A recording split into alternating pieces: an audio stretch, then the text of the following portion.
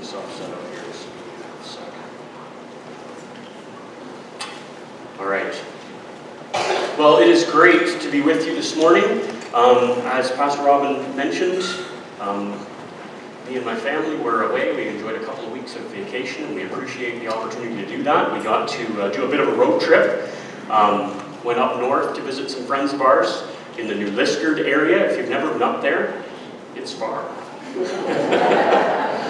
And the mosquitoes up there are breathtaking.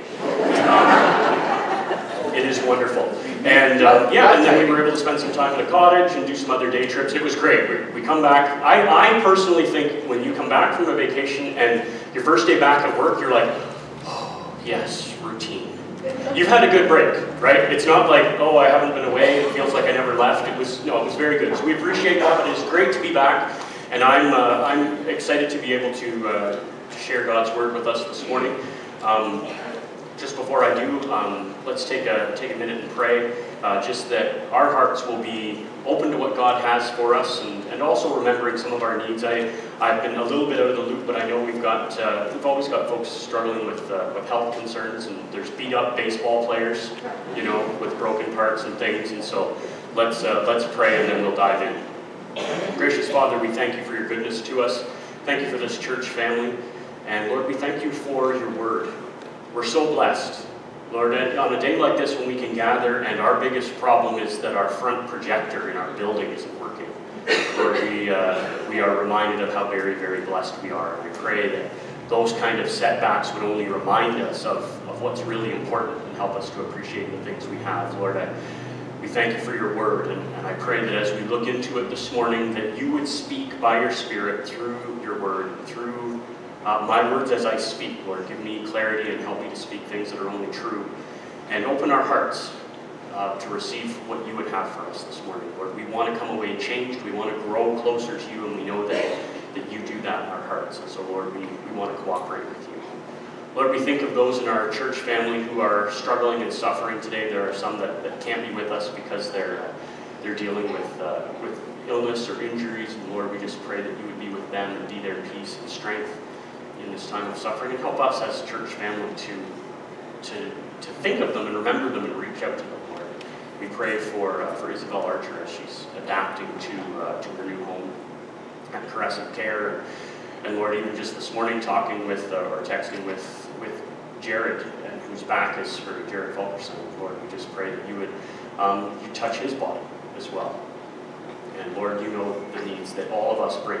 Day by day, week by week, we need you. And so, Lord, we bring all of those things and just lay them before you, knowing that you are a God who hears our prayer and cares for us and will meet our every need. We thank you for these things. In Jesus' name. Just on the way by, I found it amusing. I'm glad Pastor Robin mentioned it. But when the projector's down and everyone has to turn around, you get to see who sits in the balcony. You know who doesn't like that? People in the balcony. Oh, that first song. I'm sorry, guys. Buckles, Snellens. I wasn't going to name any names, but we all know who you are. We're just going to sneak in late and stand up here and watch everybody looking at us. I noticed in the later songs they were right turned around and just so focused on the lyrics, which was amazing. Sorry to call you out, but I just found it really funny. As Pastor Robin mentioned, we just got done our baseball season for our church. I guess I'm not supposed to call it baseball. Slow pitch, very slow pitch. Our ball season, and it's been a great experience for me because I was actually on the C League team this year because we don't have a D League team, and so I was on it, and I was actually thinking about that experience. I missed a bunch of games, but a lot of us did. Fortunately, the team was fairly large, so we were able to kind of make it work. And as we kind of wrapped up the season yesterday, we had a great barbecue over at Tony and Janice's and stuff. I was thinking about that and thinking about how that relates so clearly to what we're wanting to talk about, because we're moving through this series about growing in Christ, and this morning we're talking about growing through acceptance. And I thought, what a great picture of acceptance. Here's me who hasn't played any form of baseball in literally decades. And even when I played anything like regularly, I wasn't that great. And when I'm like, well, actually, I didn't even come and beg and ask to be on the team. They're like, you should play. Are you going to play this year? Come on, you know you want to. And when I'm like, all right, I'll play. They accepted me. There was no tryouts. There was no physical. I don't know if they regretted this, but if they did, they never said it because I was just accepted onto the team. You know, and I probably embarrass him, but Jason Nugdren was just, he's an amazing coach, but just an amazing guy at making the whole dynamics of this team work. And he's a good ball player. And I'm really not. Like, really not. You know, when I'm out there throughout the season demonstrating my utter lack of skill by striking out frequently and missing key catches in the field, and I never once got anything but acceptance and encouragement from the team. Not once. And I really didn't deserve it at all, right? And the acceptance that I experienced on that team, it created the optimum atmosphere for growth as a ball player. It did, right? They weren't riding me. They weren't like, oh, here he is, Gervais up to bat again. Well, they'll just count that as a strikeout, and that's 3. Let's get out to the field, right? Like, they didn't. There was none of that. There was none. Now, I don't know what it was like on our other team. They didn't ask me to play on Oxford 1. It was Oxford 2. That's okay. It was the optimum atmosphere for growth. And as we've been looking at various ways for people to grow in Christ, and some of the conditions of that growth, I don't think we can overestimate the importance of acceptance. We are accepted by God through our Lord Jesus Christ. And this opens the door for all of this growth that we've been talking about. It literally opens the door for it. I want us to read together in Romans chapter 5. If you've got your Bible, you can open it to Romans 5. We're just going to look at the first 11 verses together. And I printed it because I didn't know if my Bible would knock this thing over. So this is just cut and pasted from BibleGateway.com. Okay, this is so here's what it says. It says, therefore, since we have been justified through faith, we have peace with God through our Lord Jesus Christ, through whom we have gained access by faith into this grace in which we now stand. And we rejoice in the hope of the glory of God. Not only so, but we also rejoice in our sufferings, because we know that suffering produces perseverance, and perseverance, character, and character, hope. And hope does not disappoint us, because God's love has been poured out into our hearts through the Holy Spirit, who has been given to us. You see, at just the right time, when we were still powerless, Christ died for the ungodly. Very rarely will anyone die for a righteous person, though for a good person, someone might possibly dare to die. But God demonstrates his own love for us in this. While we were still sinners, Christ died for us. So since we've now been justified by his blood, how much more shall we be saved from God's wrath through him? For if while we were God's enemies, we were reconciled to him through the death of his Son, how much more, having been reconciled, shall we be saved through his life? Not only is this so, but we also rejoice in God through our Lord Jesus Christ, through whom we now have received reconciliation. There is a lot going on in that passage. And I'm so intimidated preaching out of Romans, because it feels like that's a big boy book. You don't go there unless you're ready to know what you're doing. But I'm going to try to look at this passage and pull out of it what Paul is talking about. And I think a lot of what he says has to do with our acceptance. I think you could sum up those 11 verses in basically what it says in verse 2. I think we are accepted by God through our Lord Jesus Christ. We have peace with God. We've been accepted. Okay?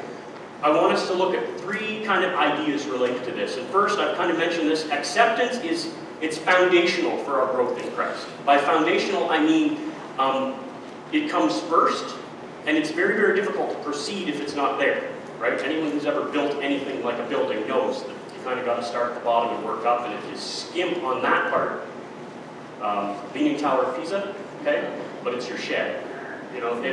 So foundational stuff is important, and so we see that acceptance, I mean, it makes sense, right, logically. If we're going to grow in Christ, we have to understand how we approach that.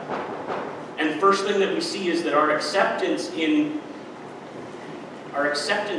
by God through Christ it's an act of God's grace. Okay, right off the bat, he makes that very, very clear.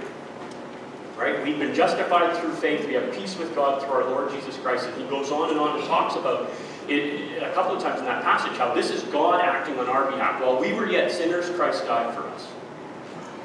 So, similar to me on the baseball team, I wasn't accepted because I was awesome. I was just accepted. And turned out to be really not awesome. I don't want to harp on that, but if you didn't come to the games, it was breathtaking. But so it's an act of God's grace. It's not based on our acceptability. And if you've been a Christian for any length of time, or even kind of hanging around the church and hearing sermons, you've probably heard this idea. And I suspect that it's the kind of thing that you could hear over and over again, but not fully grab. And I'm going to try, again, to lay it out so that if that's you today, you grasp it a little bit more clearly, or a little bit more tightly. And I'm in that same boat. Of all the doctrines, this is the one that I probably struggle with getting a hold of. Personally, it's the one I can lose my grip on easiest, right? It can be a tricky one, but our acceptance it's an act of God's grace. It's not us making ourselves acceptable to God, or him finding us acceptable, like he sifts us all out and goes, okay, well, you, right? And the rest, not so much. It's totally based on God's grace towards us. And this is probably the crucial truth of the gospel. This is what makes Christianity unique, right? There's all sorts of different religious systems. Some call themselves religions and some don't. Well, we're not a religion, we're just a little philosophy. But if you break it down, it generally comes down to, look, here's some things that you got to do, and here's some things that you got to not do. And the more you do these things and not do those things, well, fill in the blank, it'll be better for you, right? This is the deal. Or conversely, you can have a system that basically says, that's hard, so we're just going to put everything in the stuff that's okay to do category, because not doing stuff that you want to do and doing things that are difficult, that's hard. So let's just say it's all good. And Christianity is unique because it doesn't eliminate sin. It doesn't say, you know what, it doesn't matter what you do, it's all good. It never says that. And if anybody says that that's the whole idea of Christianity, they're horribly confused. But Christianity never says, hey, the whole idea is that you're a sinner and you need to stop sinning so that you can be saved. No, that's not it, right? It's you are a sinner and Christ died for you and you paid the price. You trust in his work on your behalf. And through a miracle that we don't fully grasp, the size of it. We can say the words, I don't think we get it. It's like trying to swallow a battleship. But we put our trust in Christ, and God credits us with the righteousness of Christ. He credits you, you dirty sinner. Sorry, I'm pointing to everybody and myself. I know we all look on Sunday mornings, but you know what's in your heart. God knows what's in your heart, and he says, you know what, you trust in Christ, I will credit his righteousness to you. Utter righteousness.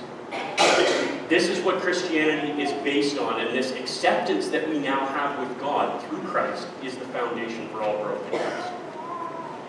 He goes on to say what I just mentioned, it's accessed by faith. Okay, he says, since we have been justified through faith, we have peace with God through our Lord Jesus Christ. He doesn't just say we have peace with Jesus Christ. This is very important. He says peace through our Lord Jesus Christ. Our means yours and mine, right? So he's writing to believers. And he describes Jesus Christ not merely as our benefactor, but he is our Lord. Lord being a ruler of utter authority in your life. So if you lived in some kind of olden days and there was a king or an emperor, that person was your Lord. They basically owned you. They could show up and demand anything of you at any time, and your only response was okay, or death, right? They owned you, they owned your stuff. If they wanted to send you off on a stupid war and into a battle that they knew you would get killed, like, yes sir, and you go and die. If they say, I want you to work on this farm, all of a sudden, okay, whatever, I want your daughter, I want your son, a lord is someone in your life with utter authority. We don't like that in our modern, very independent North American society. We don't have anyone like that publicly. But Paul makes no questions about this. Jesus Christ, if you have if you put your faith in him, is our Lord. Okay? So let's not get confused. This peace that we have with God, this acceptance that we have from God that's so foundational to our life in Christ is not, I mean, it's available to everybody, but not everyone is in it. It's not automatic. It's only accessed through faith. So it doesn't mean that everyone is accepted automatically. Our default setting is still, like it says in verse 10, enemies of God. While you were yet enemies of God, Christ died for us, right? If while we were God's enemies, we were reconciled to him through the death of his son. So what does that mean? That means all of us started out as God's enemies. Those of us who put our faith in Christ have had that status changed amazingly. But if you don't put your faith in Christ, your default setting is still enemy of God, enemy of the state, enemy of the rightful Lord. So, again, and I don't think there's anybody here that struggles with this, but it's the truth, and we know that this is out here. But there are many who will read a passage like this and say, see, Christ's grace and forgiveness is so big that it just kind of utterly covers everyone. And if he died for all the sins of the world, then ultimately, when the dust settles, everyone will be reconciled to God through Christ. And that is such a comforting kind of doctrine if it were true. And it would be so happy if it was in the Bible. Right? Because who wants to talk about the idea of ultimately there being a judgment and ultimately there being two destinations, and you might end up not where you thought you were going. You might end up spending an eternity separated from God. Oh, that is really uncomfortable, Pastor. Who wants to... Isn't that a little outdated, this hellfire and brimstone stuff? Absolutely.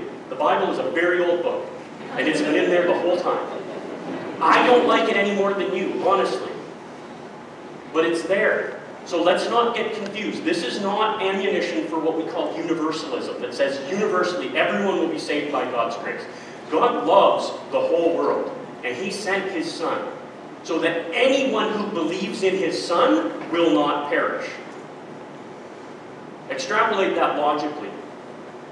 He loved the whole world, so he sent his Son for the whole world. The default setting is that they will perish, right? If they don't put their faith in his Son. So the exclusivity of Christianity, unfortunately, if you're a modern sensitive type, is right here in this passage, and we can't avoid it. It's accessed by faith. But once we access it by faith, oh man, the good stuff. When we access it by faith, we get to stand in grace and rejoice in hope. I'm laying it out like that because that's what filling your blanks on your notes are like. But I want to talk about each of those, because he talks about this in verse 2 and 3, right? Through whom we have gained access by faith into this grace in which we now stand, and we rejoice in the hope